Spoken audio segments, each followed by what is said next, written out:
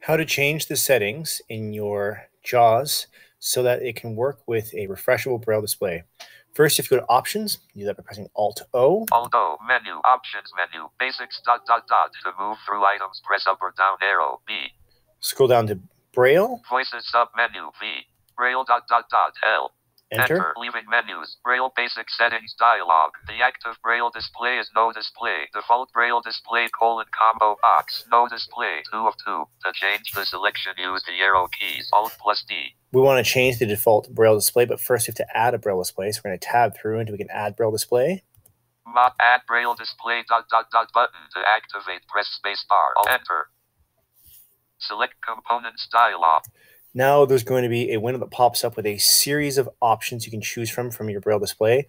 I'm going to scroll down until I hear Braille API because that's the one that I'm using. Do that using the down arrow keys. Backmate display. Braille light left pair. Optilic alpha. SE's not checked. Iris not checked. EC time not checked. APH bomb pronto. Bomb super. Bomb unit. Bomb eco handy. Braille hymns orbit.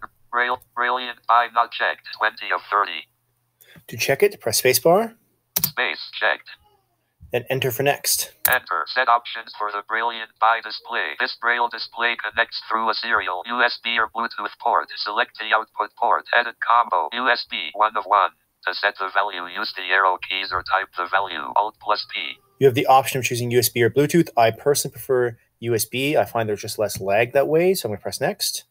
Enter. Select the Braille display that you want to use each time you start JAWS. If the Braille display does not appear in the list, choose the back button and then select the one you want to use. Primary device : combo box. Brilliant Eye 2 of 2. To change the selection, use the arrow keys. Alt+P. This is the one that I want, so I'm going to press finish.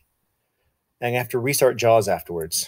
Enter. JAWS synthesizer and Braille manager dialog. You must restart JAWS for the changes to take effect. OK button. To activate, press spacebar. Enter. Braille basic set. Okay, in order for it to restart, I'm going to press Alt F4 to close the windows.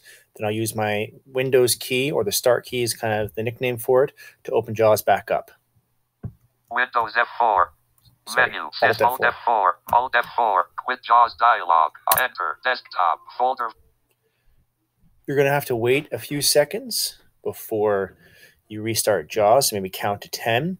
Just to let you know, I'm running a trial version of JAWS, so that will pop up. So I'll have to press enter. If you're not running a trial version of JAWS, you won't have to do that. I'm going to use my Windows key to press JAWS.